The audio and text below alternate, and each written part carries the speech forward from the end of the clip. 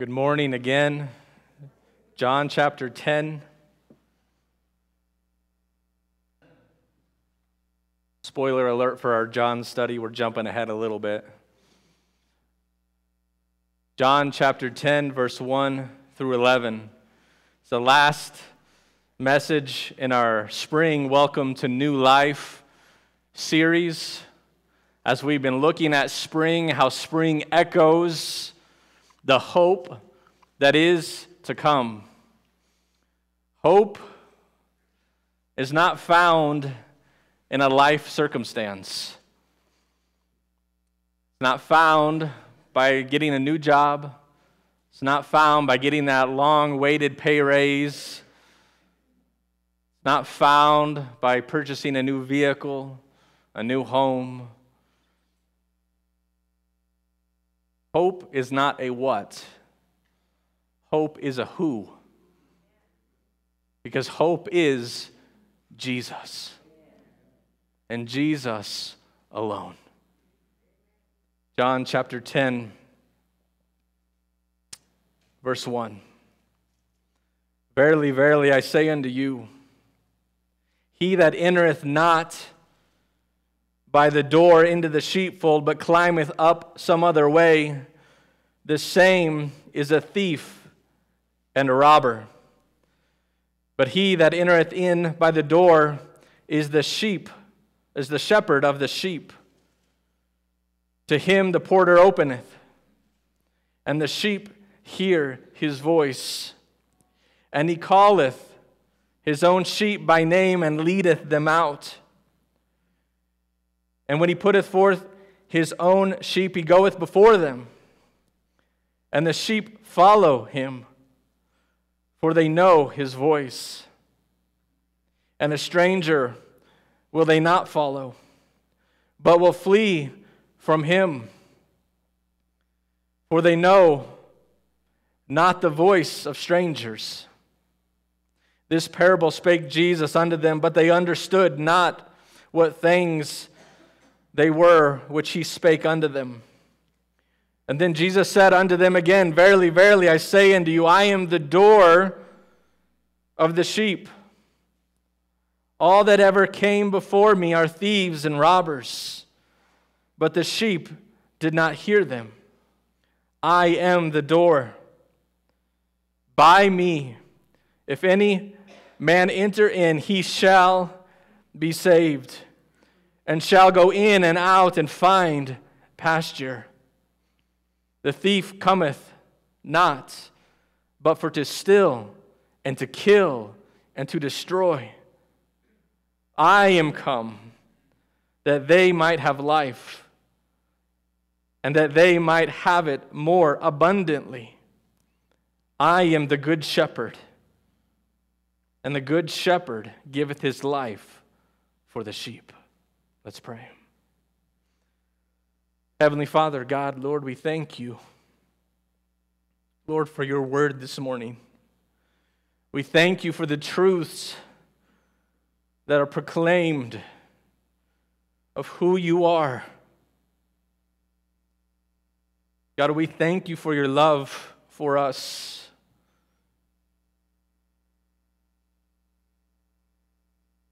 We thank you that you lead us, that you guide us, that you don't leave us alone.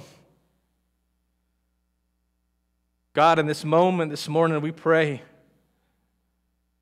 that your Spirit, Lord, would move in this place, that you would teach us, grow us, expand our faith,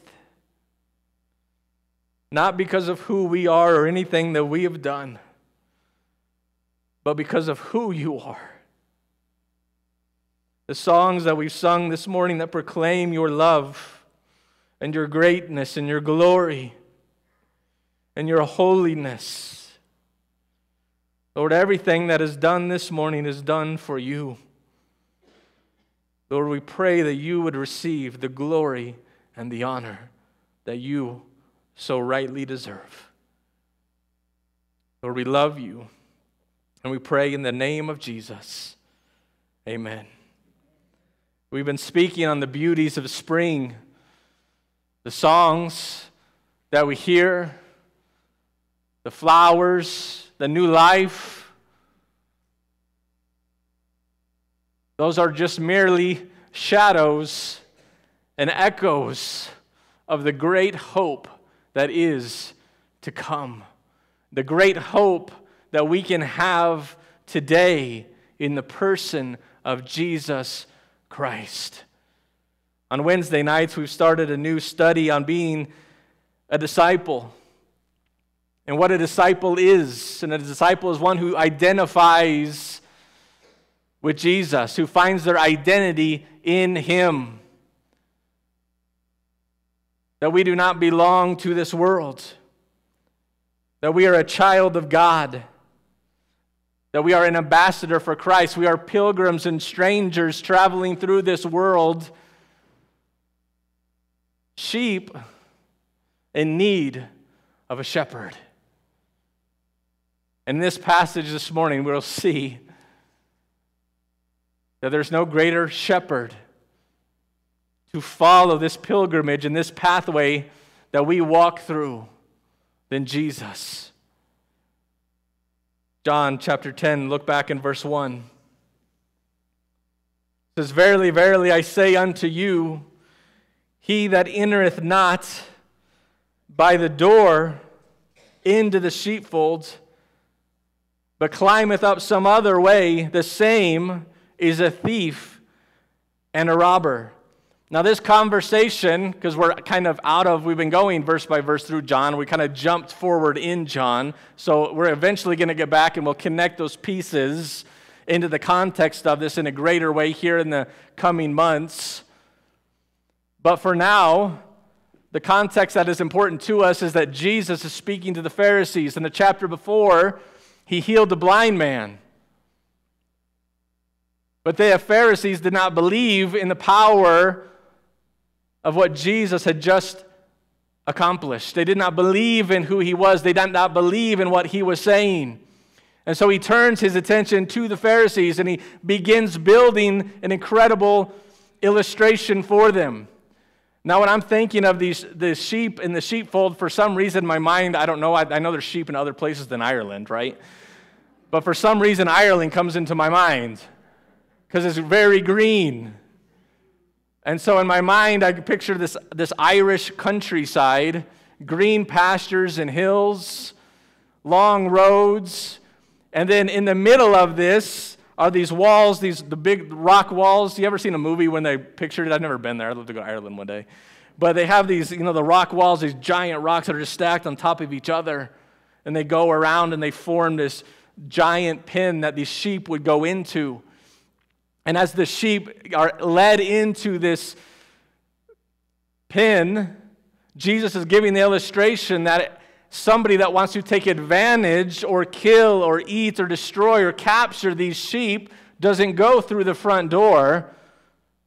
What they're going to do, these thieves and these robbers, are they're going to come around the side and they're going to climb over these giant rocks into the pen to get these sheep.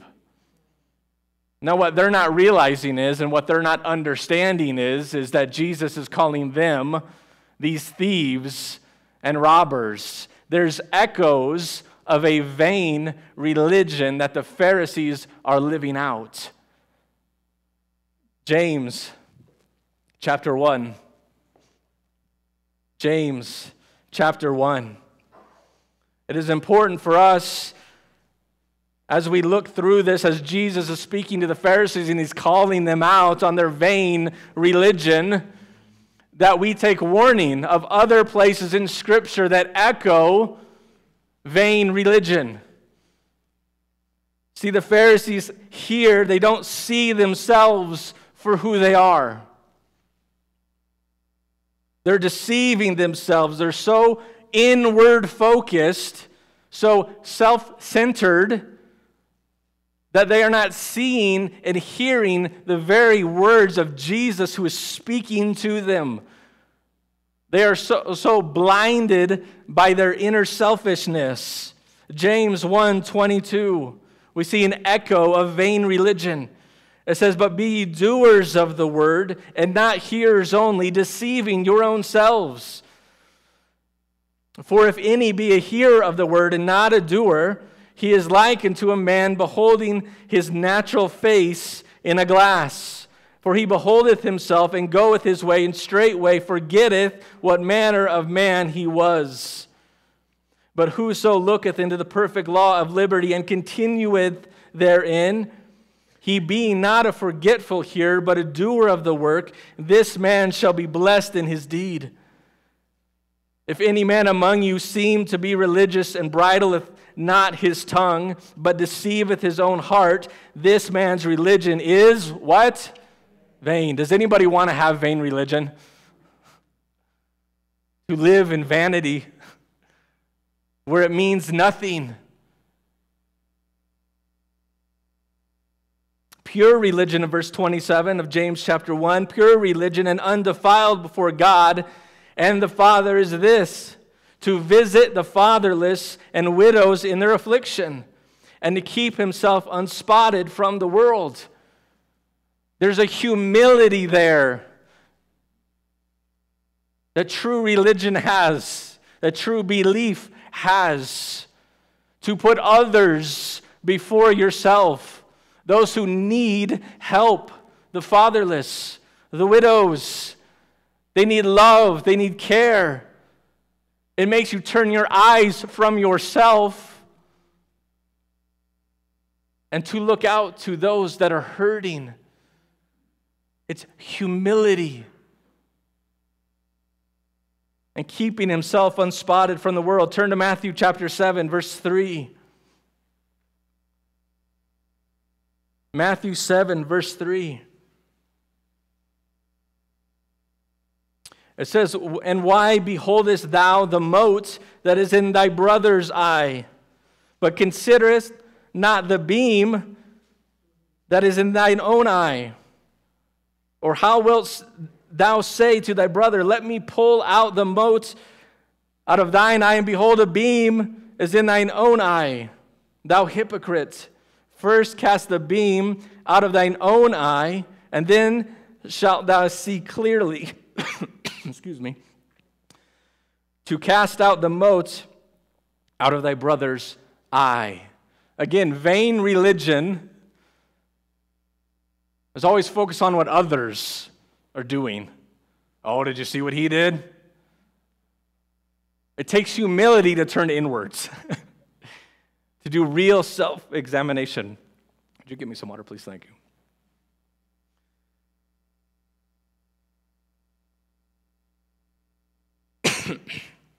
Excuse me. Jesus is warning the Pharisees here.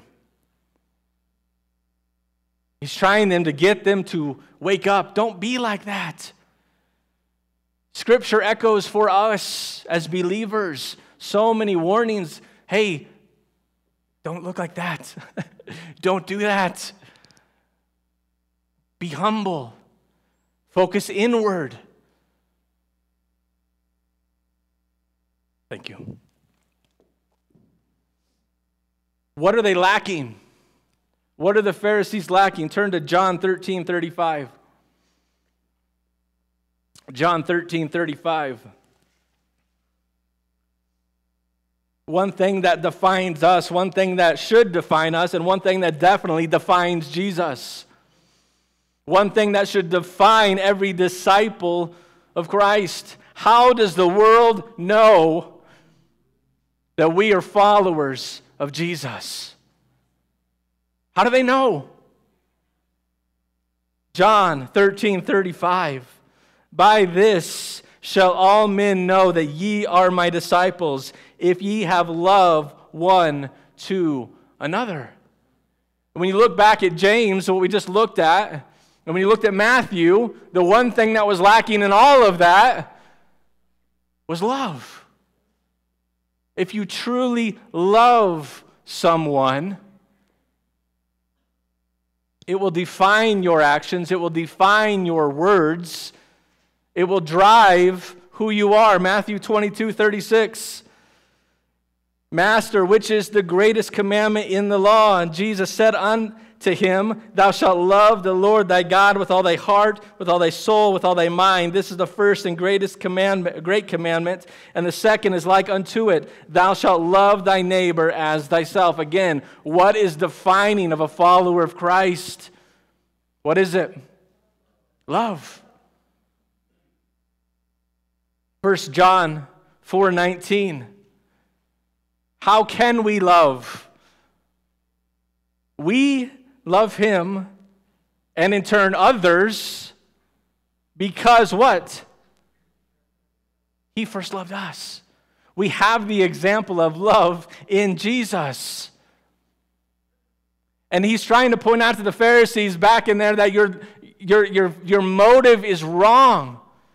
You're lacking love. You're focused too much on yourself and what you want, that you're missing love for others. You're trying to kill, steal, destroy, when you should be trying to love, to care, to build up. He's trying to get them to focus on that. The question, and this is our first application, it's coming early. The question that we need to look at in ourselves is truly, do you love? Do I love? Do I love others? And we might say, well, have you seen what that person does? Did you hear what he said to me? I found a quote this week that I thought was really cool. It says, love is willing self-sacrifice for the good of another that does not require reciprocation, or that the person being loved is deserving. Let me say it again. I wish these were my words, but they're not. It says, love is willing self-sacrifice for the good of another that does not require reciprocation, or that the person being loved is deserving. We are called to love. And love springs from the hope that we have in Jesus. The Pharisees here were so self-centered, because what does the thief do? What does a thief do? Steals. He takes what's not his, right? Doesn't work for it. Doesn't earn it. He comes in and he takes what is not his. And what does that do to the person that he takes from? It brings hurt, right? You feel violated if somebody breaks into your home or breaks into your car and takes something that you've worked for, that you've cared for. The thief and the robber and the Pharisee in this story is completely opposite from what Jesus calls the disciple to be. And that is what he is trying to teach them here. He says, you're coming in to destroy. You're coming in to harm. But those that truly follow me will be defined by what? Love. That's how the world will know we know Jesus, when we have love one to another. That's just my first application point. 4 or 5 more to go. Turn with me back to John chapter 10.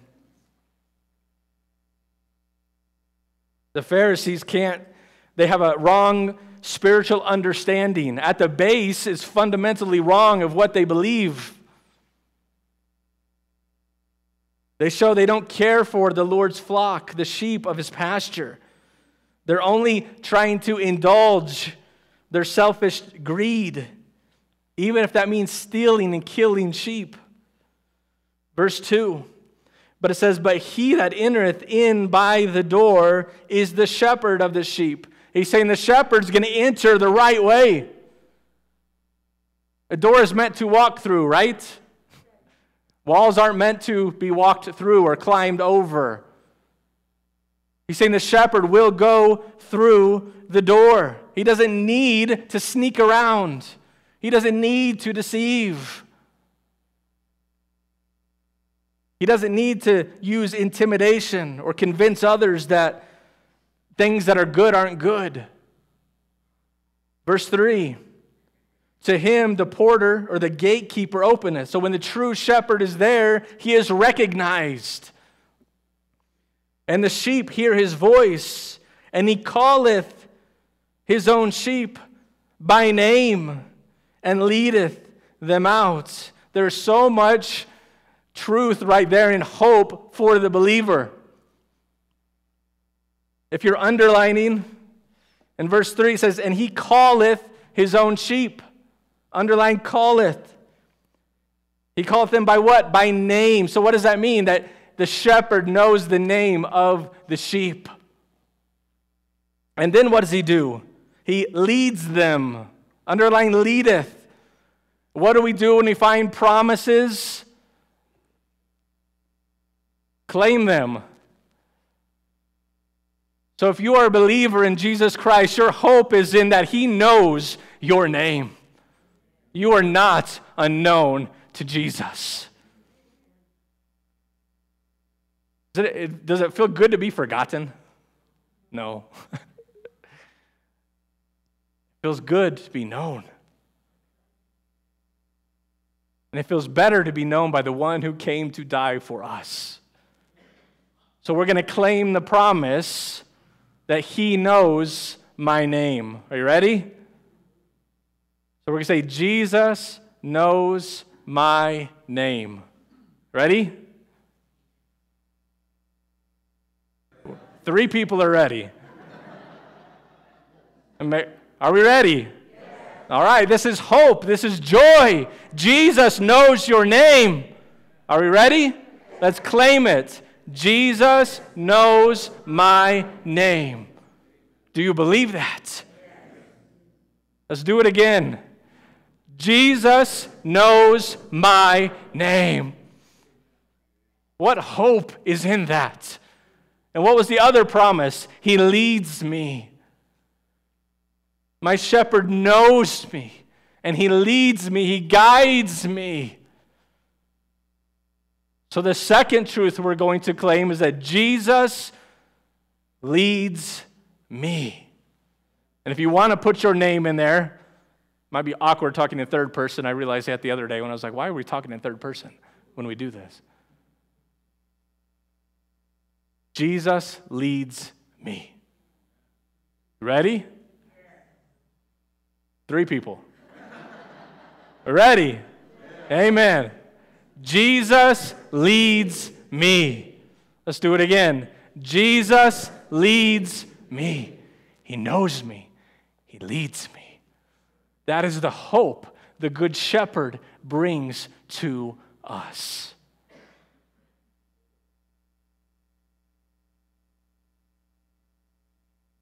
The sheep willingly follow him. Why? Because they trust him. They know that the shepherd wants good for them. That's Romans 8:28 that we looked at, that all things work together for good to him, to them that love him and are called according to his purpose. We looked at that verse a couple weeks ago. They hear his voice. They know his voice. Look at verse 4.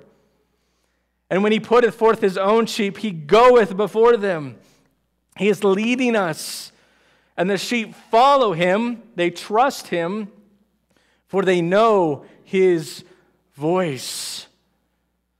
I love it when we go, now that school is actually happening again, is an awesome thing. It's awesome for the kids. It's changed the kids.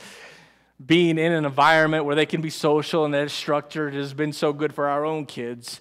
But when you go to pick them up is the coolest thing, because you have so many kids and they say the last name of the kid, or the parent says their name, and what does the kid do?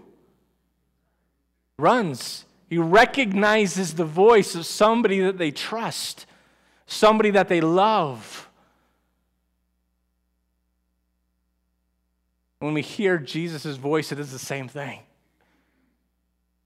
We know we can trust him, and we turn to him and we run to him because he goes before us.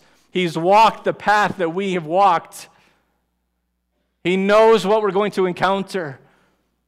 And he's going to be there for us every step of the way. That is the hope that Jesus brings. Verse 5. And a stranger will they not follow, but they will flee from him, for they know not the voice of strangers. They're not familiar with other voices. If a stranger comes up to a child and calls them, usually there's a hesitancy, or we try to teach our children to have a hesitancy because that might be a person that you cannot trust. You don't know the voice. Verse 6, it says, this parable spake Jesus unto them, but they understood not what things they were which he spake unto them. They didn't understand. Why? Because they didn't believe. They had already shown their unbelief. They didn't believe in the power that healed. They didn't believe in the words that he said of who he was. To stand face to face with Jesus, I can't imagine what an experience that would have been. Easy for us to say who believe now, but in the moments of those who didn't believe, seeing the works of God in a physical way as God healed people right in front of them, as he revealed his power. But you know, God does that to us every single day. He reveals his power to us. Amen or no? Does God reveal his power to you? Who took a breath this morning? Hopefully everybody. The power of God in giving life, in sustaining life. Every breath that you take is evidence that God exists, that God cares for you. It shows his power. Verse 7, Jesus takes another run at explaining things to them. And then Jesus said unto them, Verily, verily, I say unto you, I am the door of the sheep. Before he was saying, I'm the shepherd. He's taking it further. He's saying, I am the door.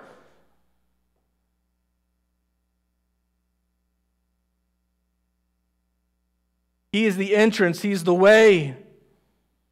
He is the way in. Verse 8, it says, All that ever came before me are thieves and robbers. He's referring to abusive leaders, kings of the Old Testament, other false prophets who led people astray and didn't follow the way that God has intended. Verse 8, but the sheep did not hear them. In verse 9 again, he says, I am the door. By me, if any man enter in, he shall be what? Saved. He's saying salvation is through me. I am the way. I am hope. I am life. I am salvation. It is me. And he goes even further. He says, they shall go in and out and find pasture. When a sheep goes out to pasture, what is he looking for? Food, water, nourishment. He's looking for his life to be sustained. When we enter Jesus, we go to him for the nourishment that our souls need to be sustained. They go in and out and find pasture. In Jesus, we find pasture. We find safety. Verse 10, it says, the thief cometh not, but for to steal, to kill, and to destroy. That's what the thief wants to do. Kill, steal, destroy. He wants to bring about as much destruction as he possibly can. He wants to destroy your life. He wants to tear you down. He wants you to believe things that are not true. He wants you to follow ways that are not his. And he's already told us there's only one way. He told us what the door is. Life, hope, salvation is only found in Jesus. The thief cometh not but for to steal and to kill and to destroy. But why does he come? Why does the good shepherd come? He says, I am come that they might have life. And not just regular life, not just any old life. But it continues and says, and that they might have it more abundantly. So there's another promise that we see in Scripture, that when we go to Jesus, we will not just have life, but we will have abundant life.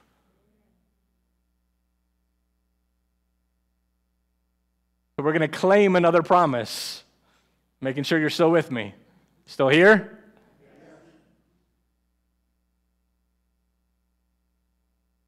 Yes. So we're going to say, this is going to be a long one. In Jesus, because we're making it personal, have abundant life. Are we ready? In Jesus, I have abundant life. Do you believe it? Then claim it. Jesus is there for you. Not just to give you life, but to give you abundant life. Let's claim it again. In Jesus, I have abundant life. It is true. It is a promise. It is from your Savior. It is from the Good Shepherd. And all of it is, in verse 11, look in verse 11, it says, I am the good shepherd, and the good shepherd giveth his life for the sheep. Jesus came to this earth, lived a life without sin, died on the cross and shed his blood, and rose from the dead. He took our punishment on him on the cross, paid the penalty for our sin, and provided a way that we can be saved. This is the shepherd, the good shepherd, not just a shepherd, but the good shepherd giveth his life for the sheep. John 15:13, it says, no greater love hath no man than this, that a man lay down his life for his friend. Turn with me to Lamentations chapter 3. Love is modeled to us by Jesus as we go back to that idea of love.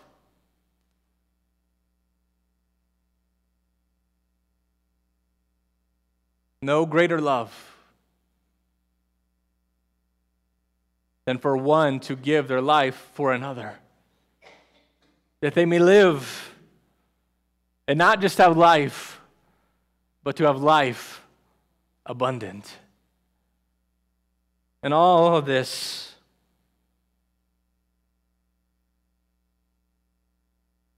Lamentations 3:22. These are some of the verses that I use probably every single day. When life seems overwhelming, when life seems hard and difficult, and impossible to understand. The love of God is seen in Lamentations 3:22, that he will not leave us, that he will lead us. It says, it is of the Lord's mercies that we are not consumed. It is God's love towards us that that thief and that robber that is seeking destruction does not find us and destroy us. It is God's love and his mercies. It says, because his compassions fail not, his love endures forever. It is never ending. Verse 23. And they are new every morning. Every morning. Does it say it's new on Sundays? It's new on the 3rd of every month? It's new on the 1st of every month when you have to pay your mortgage payment? Because that's when we need mercies? No. Every morning. That first breath you take, your eyes pop open and you see the sunshine, or you wake up before the sunshine. We are guaranteed that we receive new mercies. That is hope.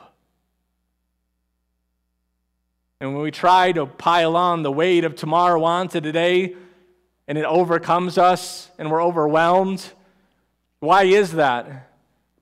Because I don't have the mercies for tomorrow. I don't have the mercies for next week. I have the mercies for today. And I'm going to live today for today. And I'm going to live today in its fullest. And I know I'm going to have all the mercies that I need to get through today. And I'm going to trust that whatever comes tomorrow, he's going to give me the mercies to walk that day. And so we don't pile the weight of the future on our back. We don't put those burdens on our back. That's not how we're called to live as believers.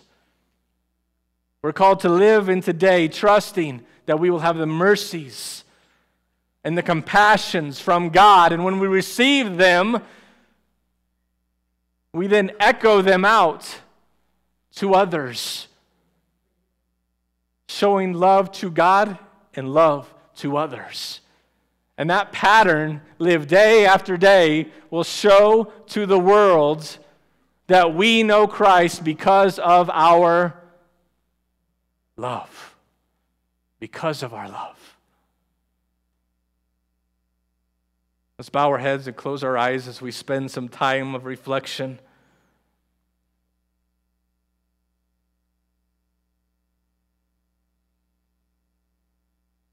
They are new every morning, the mercies. Great is thy faithfulness. The Lord is my portion, saith my soul. Therefore will I hope in him. We hope in Jesus because hope is Jesus. Where is your hope this morning? Is your hope in the things of this world? Are we looking for hope in our life circumstance, in our job, in our family, in finances, in physical objects? There is no hope in those things. There is only hope in Jesus. The other thing we saw this morning is love. It's the way we interact with others. A reflection of the hope that you have inside you. Do you love? In a way that puts others first above yourself.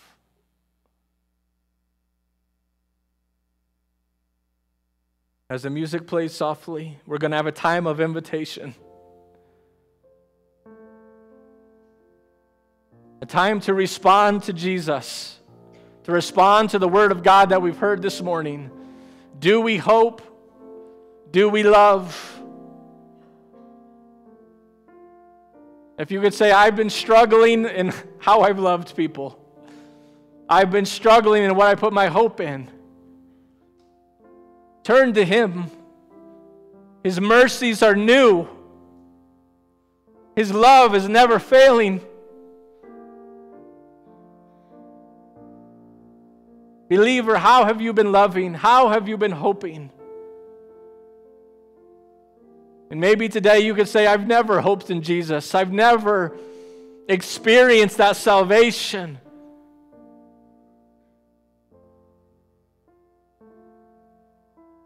Don't leave here today without understanding what it means to be saved. Come forward and we can show you from God's Word how you can know Him, how you can claim that hope, and you can live in that hope. Whatever God is speaking with you today, maybe you want to follow the Lord in baptism, maybe He's been calling you to unite with this church, to be part of this family as we continue forward to make followers of Jesus. Whatever God is speaking to you in your life, take this time now and pray to Him.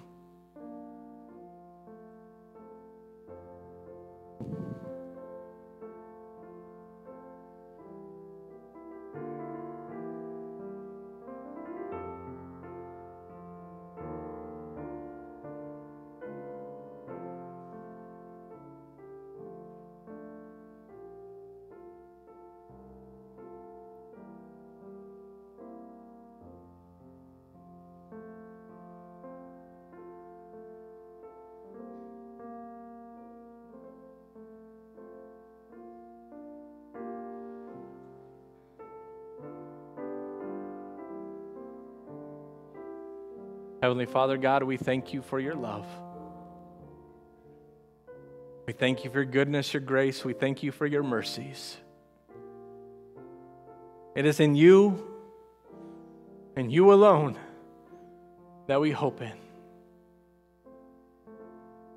We love you and we pray in the name of Jesus. Amen. Look with me one more time, one more moment in verse 24. Before we leave, it says, "The Lord is my portion, saith my soul. Therefore will I hope in Him." We hope in Jesus because Jesus is hope. Amen.